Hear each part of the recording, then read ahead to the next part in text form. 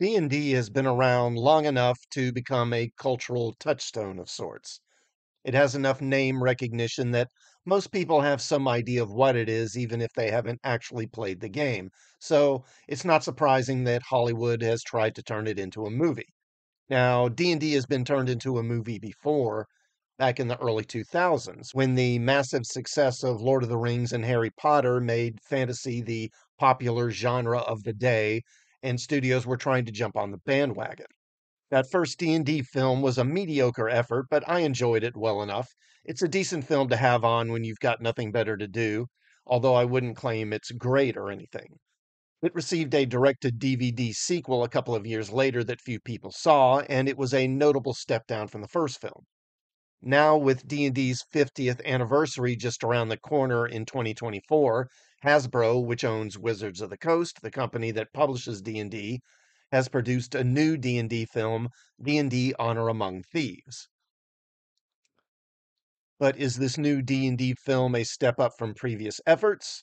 Does it do a good job of capturing the feel of a D&D campaign? Or is it just another tedious CGI fest that offers little to engage the audience beyond a lot of spectacle? Hello, everyone, and welcome back to Classic Comics. This is my review of D&D Honor Among Thieves. There will be spoilers in this, but I'll warn you before I start in with spoilers later in the video.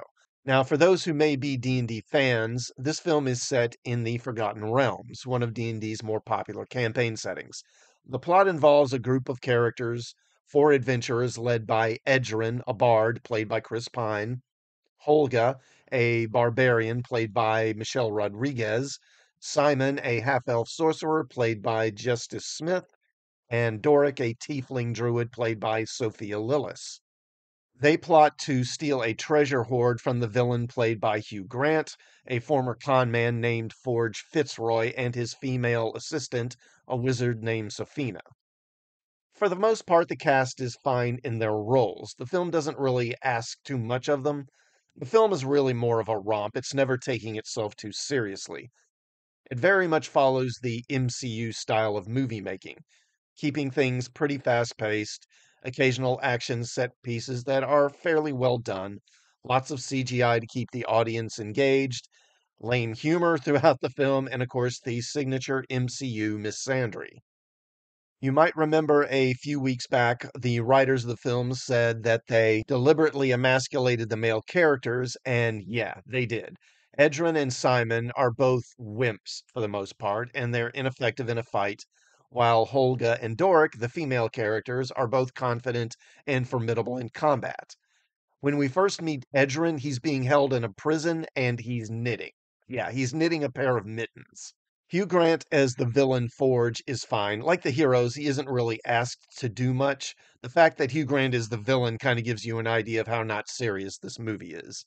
So the plot involves the heroes breaking into a vault to steal some treasure from Forge, who rules the kingdom of Neverwinter.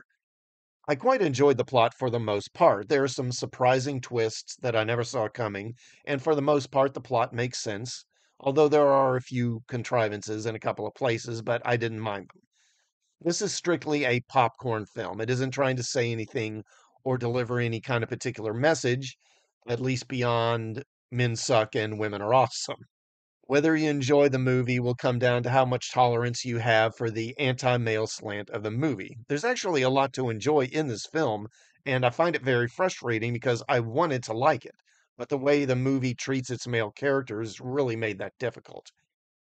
Overall, I give the movie about 2 dragons out of 5. Now, let's get into spoilers. So, Chris Pine as Edrin the Bard is the leader of the group.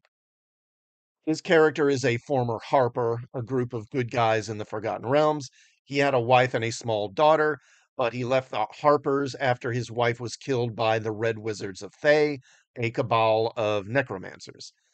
He is then told by Forge of a magic item that can resurrect his wife, which is held in a vault where the Harpers keep a lot of the evil magic items they capture from the Red Wizards and other bad guys. So he and a few others try to break into the vault to steal this item, but it's all a setup. Sophina, who is a wizard working with Forge, is actually there to steal another item, a kind of magic horn. And then after she's got it, she casts a spell that traps Edrin and Holga in the vault, leaving them to take the blame for the crime. Now, 2 years later, they get out of jail, and Edrin wants to reunite with his daughter, Kira. They discover that Forge now rules Neverwinter, and he has adopted Kira as his own daughter, more or less. Now, when they broke into the vault, Forge was able to take the item that Edrin needs to resurrect his wife, but Forge refuses to hand it over and he tells his guards to kill them, but they escape. Now, there's this event coming up called the High Sun Games that's going to take place in a few days. And there's going to be a lot of wealthy people from all over the kingdom coming to see them. And there will be a lot of wagering and numerous prizes given out at the games. Forge is keeping all this stuff in his own vault, including the magic item that Edrin needs. So he and Holga decide to break in and steal the treasure. They need someone who knows magic, so they find Simon, a sorcerer, who's also a half elf. Now, Simon's character is lacking in confidence, it turns out, and isn't very good at magic. Surprise, surprise. They also pick up Doric, a druid who Simon has a crush on, but of course, she has no interest in him, so he's mostly pining for her throughout the movie. The vault has this magic seal on it, and Simon tells them they need a magic item called the Helmet of Disjunction. But it was lost long ago and no one knows where it is. Members of Holga's tribe were the last to see it, so they go to her people, and we meet her former lover or boyfriend or husband or whatever, a halfling played by Bradley Cooper, of all people. And like the other males, he's kind of a wuss. He's like a house husband, basically. He stayed home and he kept the house and he cooked and he tended the garden while Holga was out adventuring. Anyway, they wind up going to a mass graveyard that was the scene of a great battle in the past and using a magic spell to question some of the dead soldiers to learn what happened to the helmet. Now, this scene is actually pretty funny. They can only ask 5 questions to a dead soldier before the spell wears off, and they completely waste their questions on the first soldier. It was actually pretty funny.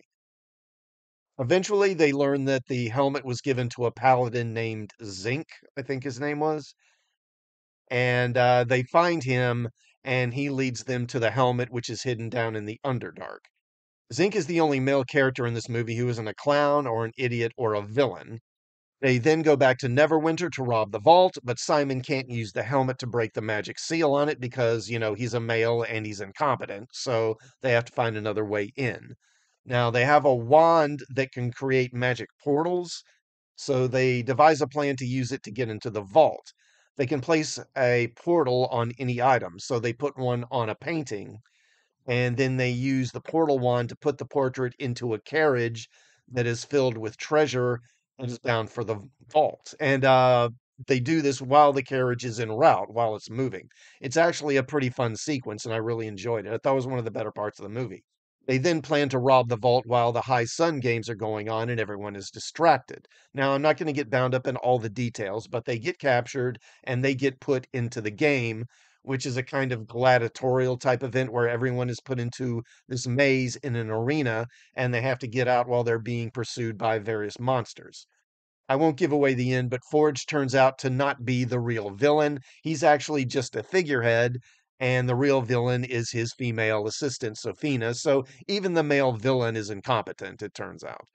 Now, as a longtime D&D fan, I really wanted to enjoy the film, and it was fun spotting some elements from the game, such as all the monsters. It was fun seeing an owlbear, or a displacer beast, or a gelatinous cube, or places in the realms getting name dropped.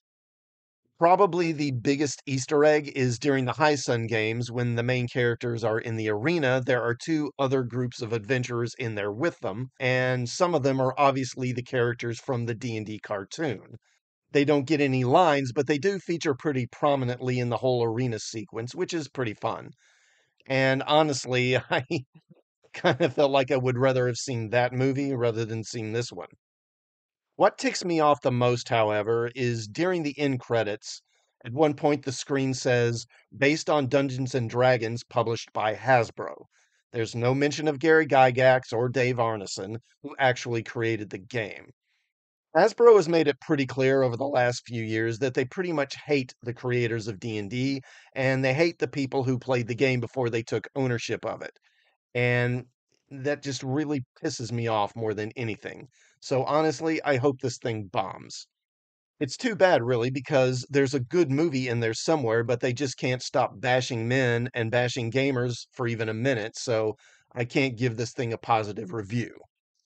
What did you think of D&D Honor Among Thieves? Did you like it or not like it? Do you agree with my review? Let me know in the comments, and please like this video before you leave.